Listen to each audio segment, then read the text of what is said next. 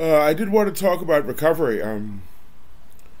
I've met some incredible miracles in recovery, and Swami explained to me that the 12 steps are Shruti because they're miraculous. So their miraculous nature makes them Shruti. And these 12 steps, you practice them, and 1 minute you're a low bottom alcoholic sleeping on the streets, and the next minute you're a drug rehabilitation counselor helping people with the 12 steps. And the miraculous nature of the 12 steps makes them Shruti, as Swami explained them to me.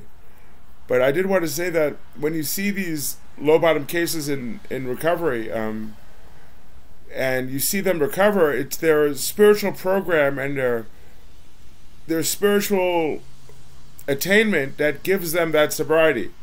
And it's their mastery over that spiritual program, and a spiritual program for living life that I feel makes them ideal counselors for people who need help in life. I'm short psychology, long pastoral counseling, but it's just miraculous to see that these people get a reprieve from their powerlessness over a substance or some aspect of life by implementing the 12 steps into their life and practicing them.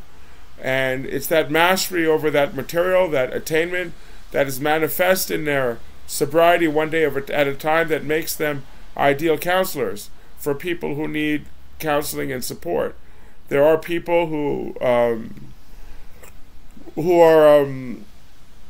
trained in religion, who are spiritually knowledgeable, but there's Nathan Bedford Forrest too.